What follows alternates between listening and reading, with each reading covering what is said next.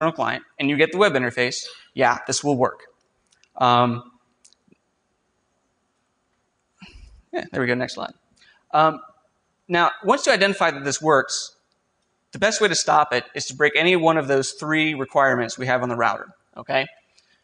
So you can stop the way stuff binds to interfaces, you can change firewall rules, you can change routing rules. Of course, just disabling the HTTP interface is probably the best thing to do anyway.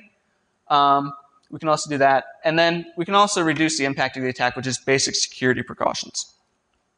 So if you want to block the attack of the router, you can potentially tell the router services to bind to specific interfaces. Not all routers let you do this, and most people will not have the technical skill or the access to the router in order to do this. So it's probably not the best option, but if you can do it, that's really the best way to do it. You can also reconfigure the firewall rules, and these are, again, IP tables rules. It basically says, okay, my internal interface is ETH1. If someone on ETH1 tries to go to my public IP, drop it. Now, the downside, you notice I put in actually /16 here. The downside to putting in your specific public IP is that as soon as it changes, this rule breaks and you have to update it. So instead what you should do is do a whois lookup on your public IP for your ISP, see what the range is that they're handing out for DHCP, and just block that entire range. Because unless internal clients are trying to like hack your neighbors, which hopefully they shouldn't be doing, then this won't really affect any kind of internet connectivity that you have. You're just blocking everything in the DHCP range that comes from your ISP, and then you don't have to update the rule. Yeah, don't use HTTP. Use HTTPS at least. Because if I try and rebind to HTTPS, you're going to get at least a cert error, and that's going to break the attack. Now, if you're administrating a router, it's best to use SSH. Even Telnet is better than the web interface. Most people can't do that, though, so best suggestion is just disable HTTP and enable HTTPS. Also disable UPnP while you're at it. Yeah, I know you need it for your Xbox, you need it for your Skype and all that other crap. It's bad. Don't use it. However, there are some problems. Don't just enable HTTPS and leave HTTP enabled, because then I can still get to HTTP. Some routers actually don't let you disable HTTP. I've seen routers where there's a checkbox to enable HTTPS and you can't disable HTTP at all. So that's a problem. Some routers have HTTP services listening on alternate ports. This router, for example, listens on both port 80 and port 8080. So if you're disabling this, make sure that all of those ports get disabled. Again, I'm bringing up HNAP. It's a Home Network Administration Protocol. It uses HTTP, not HTTPS, and in some routers, you cannot change that, and you cannot disable it. So I can still go after that if you have a weak password. Blocking attacks on the host. Let's say you don't have access to your router to do this. You just don't have sufficient access to make these changes, or you don't want to make the changes for whatever reason. You can go around to all of your internal hosts and basically put in the same rule. Say, don't allow this host to browse out to the router's public IP. Because again, I need an internal client in order to do this attack. So if the internal client can't access the router, then it breaks the attack. The downside to this is you have to do this on every single device that connects to your network and will ever connect to your network. That includes your iPads and your iTouches. So that can certainly be a management nightmare if you have, more than 2 or 3 computers. You can also configure dummy routes as well. Just say, hey, route everything that's going to my public IP to loopback. And of course, the connection will never succeed. Basic security precautions. For God's sakes, change your router's default password. No one does this. Hopefully everyone in this room does this, but many people don't. Keep your firmware up to date. There are a lot of vulnerabilities in these routers. If you go online and you have a router and you're like, oh, there's no vulnerabilities in it, that means someone hasn't looked at it close enough yet. I'm serious. These things are full of security holes. So make sure you keep your firmware up to date, because there's probably a vulnerability out there, and if something gets published, you want to make sure you have a patch for it, assuming your vendor actually patches it. And don't trust untrusted content. And yes, everything on the internet is untrusted. You cannot trust stuff on the internet, especially something called attacker.com. I would suggest disabling JavaScript or using no script. But to be honest, that's completely impractical for the average user. I get so annoyed browsing around the internet without JavaScript, and it's like, God damn it, I just enable it anyway. Because it's so annoying. Everything uses JavaScript, and stuff will just break epically if you don't have JavaScript enabled. So if you want to do that, knock yourself out. But again, it's not really a good suggestion for the average user because they're not going to do it. So vendor and industry solutions. So fix the same origin policy in the browsers, please. This attack has been around for almost 15 years. So I know you notice that I don't have fixed DNS up here. I know a lot of people say, oh, we need to fix DNS, we need to fix DNS. This is not a DNS problem, and I think it's completely unfair to put the burden on DNS. Okay, DNS was around long before the same origin policy was. DNS was never intended to be used for security, but whoever decided in their infinite wisdom to create the same origin policy said, we're going to take DNS, which is a completely unauthenticated, unverifiable, unsecure protocol, and base a security model on it. So the problem is with the same origin policy in the browser, and that's what needs to be fixed. If you're a router vendor, implement the strong end system model in your router. End users will not know or care. It will not break anything for them, and it will keep them secure from this particular attack. You can also build DNS rebinding mitigations into routers. The only router that I know of that does this is pfSense, because when they saw this posted up on the Black Hat site when the talk got accepted, and they contacted me, I said, yeah, just check your HTTP host headers. Make sure the HTTP host header has your host name in it or IP address and not someone else's. And so their actual their beta release for the 2.0 release of pfSense has that check in it. So kudos to them. But no one else does this, to my knowledge. And that's a very, very simple way to stop any DNS rebinding attack in its tracks. So, how am I doing on time, by the way? How many? 20? Wow. I hope you guys have a lot of questions. I went through that a lot faster than I expected. So DNS rebinding still poses a threat to the LAN, even with all the security protections out there and things that people have put in, because ultimately, what they've put in doesn't work. It's like going to the doctor and saying, hey, I have diarrhea, and he gives you a cork. It's not a real fix. We have tools available to exploit DNS rebinding. Okay, they work. Well, they work the second time at least.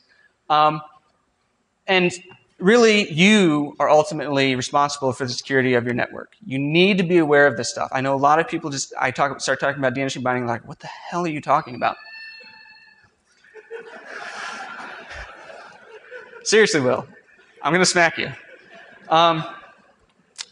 Yeah, so make sure that you have this, you know about this stuff, and you take the proper precautions. Because, I mean, you really can't rely on vendors to fix patches in their routers. I mean, if you have a router that's like, you know, they dropped support for it a month ago, they're like, oh, well, you just have to buy a new router. Darn. So make sure you're aware of this stuff. There is stuff that you can do to stop this. Make sure you do it. So with that said, the rebind code is going to be posted up on rebind.googlecode.com. I don't have the code checked in yet, but it'll be up there sometime today. If you want to contact, again, do not contact my work. Contact me. And do we have questions? JavaScript that you mentioned, I guess that's on the client machine. Yes. That feeds the router's interface to your. I'm sorry. My question was the JavaScript that you said you had on the client, that you put on the client, that feeds the router's web interface to your attacker machine? Yeah, it proxies requests from the attacker to the router and back. So it does that pull request back to rebind, and then rebind tells it what to get. It gets from the router and then sends it back. Okay. One question? Yeah.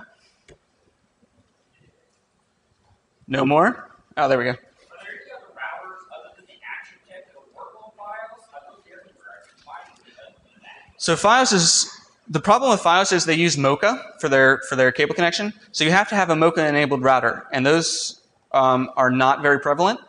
So most people just use the ActionTec. Supposedly you can get them into bridging mode where they just pass through, but everyone I've talked to who's tried that is like, it's a big pain in the ass and it never worked. So pretty much everyone on FIOS is using these routers with very few exceptions.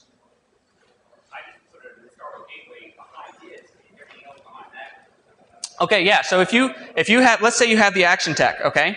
The ActionTec router is your border gateway, and you put another router behind that, doesn't matter. I'm still attacking the public IP of the ActionTec.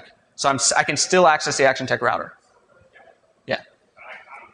It'll help protect your internal IP once I get on the router, but it won't stop me from getting to the router. Right. Yeah.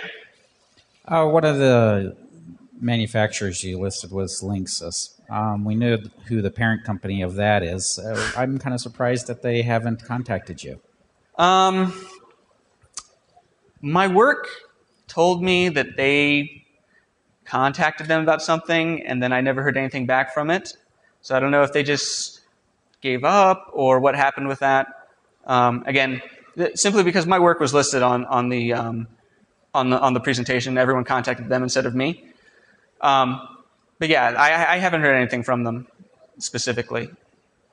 And again, this isn't really a problem. I guess it's kind of a problem with the routers, but there's no real vulnerability in the routers. It really needs to be fixed in the browser, ultimately. If the attacker knows the internal IP address of your router, can they mount the same attack despite the strong in-system model, or filters it based on IP address? They can't do it with this, because remember, when you try and do the private IP, it'll fail with this particular attack.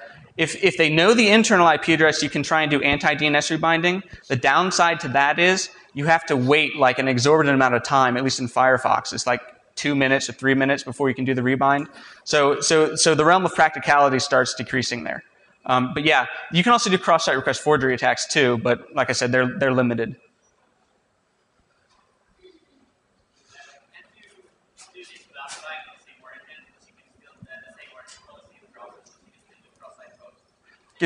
I can't hear what you're saying.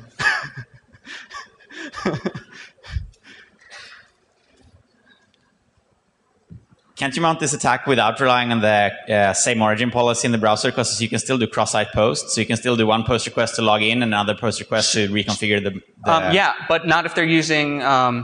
okay, so first of all, that won't work on this because it has anti-cross-site request forgery. There's a JavaScript token in there that you have to get. So you can't do that type of attack here. You also can't, like I mentioned, you can't do that against stuff that uses basic authentication. That won't work anymore. So yes, you can use cross-site request forgery, certainly on a lot of routers to do that. The other nice thing about this is because I can see the responses, this also opens up multiple other vulnerability types that are not exploitable with cross-site request forgery, like information disclosure. So for example, DDWRT.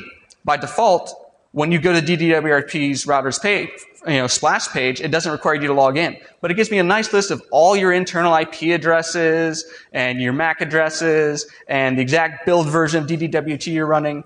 And so I can't exploit that with cross-site request forgery, but I can with this. So I don't even have to log in order to get a decent amount of information about your network. And granted, that doesn't give me necessarily a definite exploit, but it's certainly not information that you want to be sharing with everyone on the internet who owns a domain name.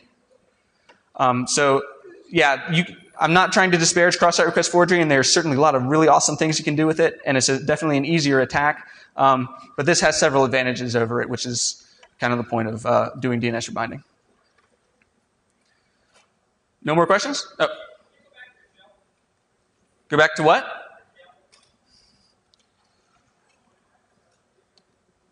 Yeah. What's that? Oh, you just wanted to see the shell? Okay.